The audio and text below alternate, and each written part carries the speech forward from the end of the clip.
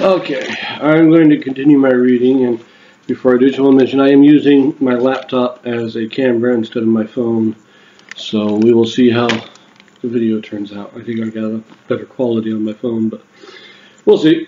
Right now, what I'm doing in this series is read through the entire standard works of the Church of Jesus Christ of Latter-day Saints. This consists of the Bible, the Book of Mormon, the Doctrine and Covenants, and the Pearl of Great Price. I am reading in a chronological order of events, not according to publication or volume, so I will be skipping around a little bit as I move along. But right now I am in the book of Joshua. This will be chapter 6.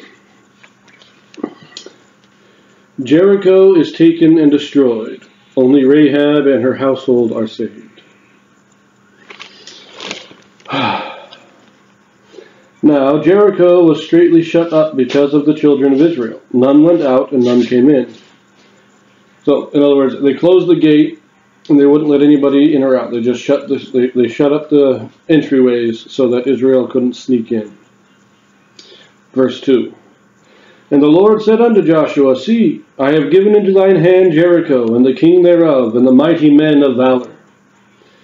And ye shall compass the city, all ye men of war, and go round about the city once. Thus shalt thou do 6 days. And 7 priests shall bear before the ark 7 trumpets of ram's horns. On the 7th day ye shall compass the city 7 times, and the priests shall blow with the trumpets. And it shall come to pass, that when they make a loud blast with the ram's horn, and when ye hear the sound of the trumpet, all the people shall shout with a great shout, and the wall of the city shall fall down flat, and the people shall ascend up, every man straight before him. So I'm sure we're all familiar with this, For 6 days you march circle the city once. On the 7th day you go 7 times, so a total of 13 times. At the end, there's a big blast of the 7 trumpets, and all the people are to shout with a great shout. That's the plan. That's what God has told them to do. Verse 6. And Joshua the son of Nun called the priests, and said unto them, Take up the ark of the covenant, and let 7 priests bear 7 trumpets of ram's horns before the ark of the Lord. And he said unto the people, Pass on and compass the city, and let him that is armed pass on before the ark of the Lord. And it came to pass, when Joshua had spoken unto the people, that the 7 priests bearing the 7 trumpets of ram's horns passed on before the Lord, and blew with the trumpets. And the ark of the covenant of the Lord followed them. When the armed men went before the priests that blew with the trumpets, and the rearward came after the ark, the priests going on and blowing with the trumpets. And Joshua had commanded the people, saying, Ye shall not shout, nor make any noise with your voice, neither shall any word proceed out of your mouth until the day I bid you shout. Then shall ye shout. So the ark of the Lord compassed the city, going about it once. And they came into the camp and lodged in the camp. So no noise was to be given until Joshua gave the signal. No sound. Verse 12. And Joshua rose early in the morning, and the priests took up the ark of the Lord. And 7 priests bearing 7 trumpets of ram's horns before the ark of the Lord went on continually, and blew with the trumpets. And the armed men went before them, but the rearward came after the ark of the Lord. The priests going on and blowing with the trumpets. On the 2nd day they compassed the city once, and returned into the camp. So they did 6 days. And it came to pass on the 7th day that they rose early about the dawning of the day, and compassed the city after the same manner 7 times. Only on that day they compassed the city 7 times. And it came to pass at the 7th time, when the priests blew with the trumpets, Joshua said unto the people, Shout, for the Lord hath given you the city. So we followed the plan. The priests are blowing their trumpets every time they go around the city. We have part of the army going before them, then we have the priests and the ark, and then we have part of the army after them. So the priests aren't leading it. The priests are in the middle. And then the people shout. They're given this word. For the first 6 days, no sound except the trumpets. No shouting, no voice could be heard. On the 7th day, after the 7th time, then we shout. Verse 17. And the city shall be accursed, even it and all that are therein, to the Lord. Only Rahab the harlot shall live, she and all that are with her in the house, because she hid the messengers that we sent. And ye in any wise keep yourselves from the accursed thing, lest ye make yourselves accursed when ye take of the accursed thing, and make the camp of Israel a curse, and trouble it. But all the silver and gold and vessels of brass and iron are consecrated unto the Lord. They shall come into the treasury of the Lord. So the people shouted when the priests blew with the trumpets. And it came to pass, when the people heard the sound of the trumpet, and the people shouted with a great shout, that the wall fell down flat, so that the people went up into the city, every man straight before him, and they took the city. So, and they utterly, one more verse. And they utterly destroyed all that was in the city, both man and woman, young and old, and ox and sheep and ass with the edge of the sword. Okay. So Joshua's instructions here is, when you go into the city, kill everything. Everything that's alive has to be killed. The only things that are saved are the gold, the silver, the brass, and the iron, which have to be given to the treasury of the Lord. No person can keep any portion of it. But the clothes, those have to be destroyed. Everything that's not of these four metals, we destroy it. Don't take any of it.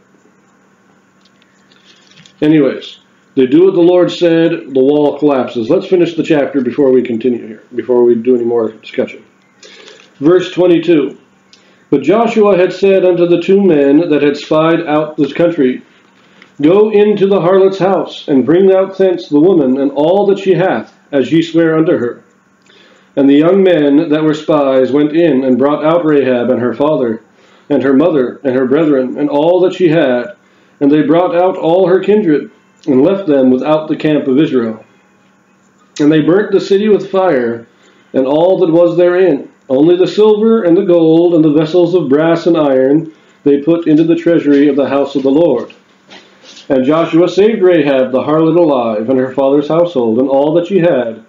And she dwelleth in Israel even unto this day, because she hid the messengers which Joshua sent to spy out Jericho. And Joshua adjured them at that time, saying, Cursed be the man before the Lord that riseth up and buildeth this city Jericho.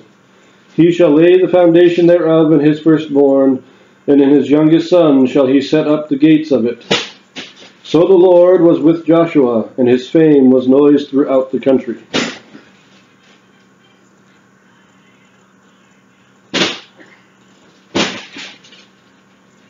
Now, of course, the city of Jericho is rebuilt later on, but notice that they go in there and they just start destroying the city. But Joshua tells the spies first, they says, your job is to go get Rahab and all of her family and bring them out. Now, I don't think this happened while they were destroying the city. See, they went in and they slaughtered everybody. And when all the fighting was done, he said, okay, now go in, tell those people to get out because we're going to burn the place. Which they did. They then burnt the city to the ground. Now, there's a lot of speculation about how this particular strategy helped collapse the walls. Some people have speculated that the constant marching around the walls and the sound of the trumpets and everything weakened the foundation, so that when all the thousands of Israel let out that giant shout, it just caused the walls to collapse.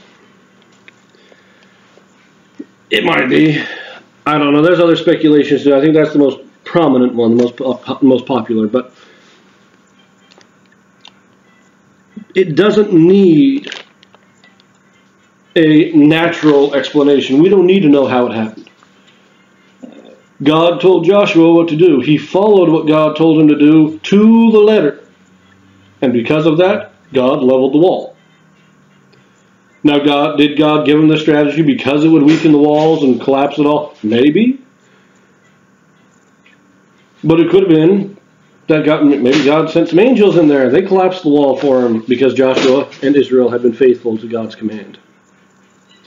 And I think that's all that we really need to know, is that Joshua and Israel obeyed the Lord. They were faithful in doing what God told them to do. And so the promise was fulfilled. God said, you do this, and the walls will collapse. They did that, so the walls collapsed. There is no need for further explanation. Now, I will say, it says Rahab lives in Israel to this day. In other words, the book of Joshua was written while Rahab was still alive.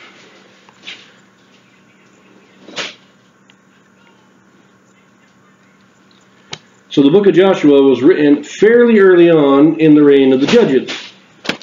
I mean, she may have lived 100 years or so, but she was already an adult woman. So I'd say no more than about 60, 70 years after the reign of the judges is when the book of Joshua was written. And that's how we know it, because right there it tells us. Now, Rahab will come up again in a little later during the time of the judges, so keep her in mind, because she is not gone from the narrative quite yet. But we're going to leave that here, and I will see you in the next one.